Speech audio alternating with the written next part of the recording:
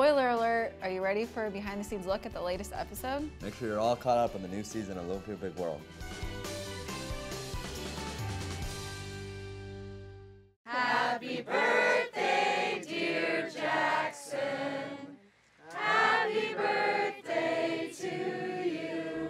What you didn't see at Jackson's party was the barn we chose. We were gonna do it at the wedding barn, but then last minute we chose to do it in the red barn, which is actually our production barn.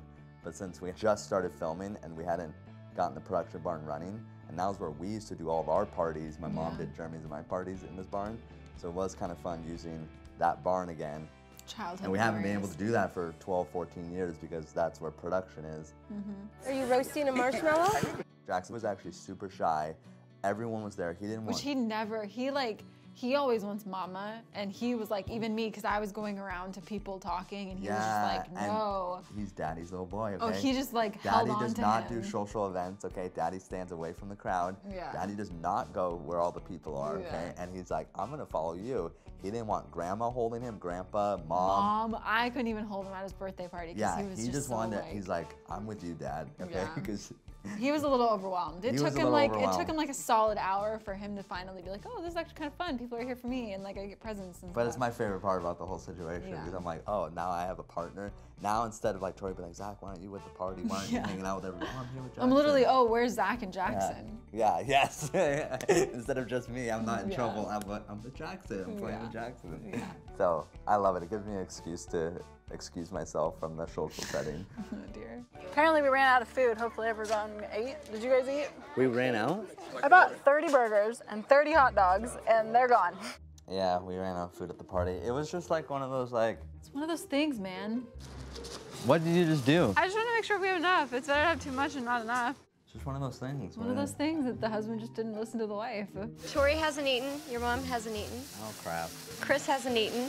Tori's mom hasn't eaten. Tori's always I right think about Tori- food. no, Come on, give Tori her some can be credit right here. about party planning, but sometimes it's too right. Like, if it was up to her, we would have 16 extra burgers, 14 extra, like. Yeah, that you freeze and you There's cook no them control, later. there's no self-control. Oh, and then give for me me, a I have too break. much, like You have too much self-control. Too much, like, minimalism, but she has too much, like, let's buy the whole grocery store, you know, and have 16 different options for everybody. No, you just need Well, how many hamburgers, times do you go to a fruit, party and they and have chips, like- one thing to choose from? The only time that's acceptable is if it's pizza, because everyone loves pizza. You always want too much food. You don't want not enough food. No, you want enough No. drinks and bathrooms, and you No. want things to start on time. Food is optional. This is why Zach doesn't plan parties. I think that's how No one would eat and everyone would be drunk. 100% people would love it. Oh yeah. Let's dent the walls up. Keep going. Who needs to sell this house? Well, Argyle was my first house, and I did not include Tori in the decision making of this purchase. So I think Tori was always ready to buy a house together.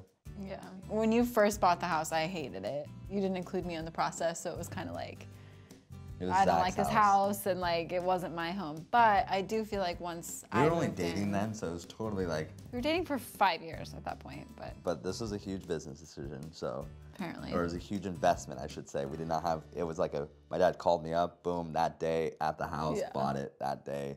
No, and we were all looking, it was the neighborhood, location, location, location. No concern for anything else. I think we loved the house, one story, you know, nice. So easy to clean. I could clean that entire house in like an hour. It was only 1,300 square feet, and so It was a nice starter with a home. 1-year-old and 2 grown adults, it got small quickly. It was very, very nice starter home. It was. So, well, that brings us to the farm. We'll have to figure out, keep plugging away on this. We still gotta pick a deadline and then live to it, you know, and make a decision. Yeah, future of the farm. You know, yeah, my mom and dad kind of have to make a decision on how they're gonna run it and own it, and yeah, or if they're gonna sell it, or if maybe my mom moves off or my dad moves off, or I think if someone does buy the whole thing, they're not gonna be someone that wants to maintain what we already have. It's probably gonna be a developer or someone like that wipes it, and then which is super sad. It'll take a very, very unique person to buy it that would want to maintain kind of what my dad's and my mom's done.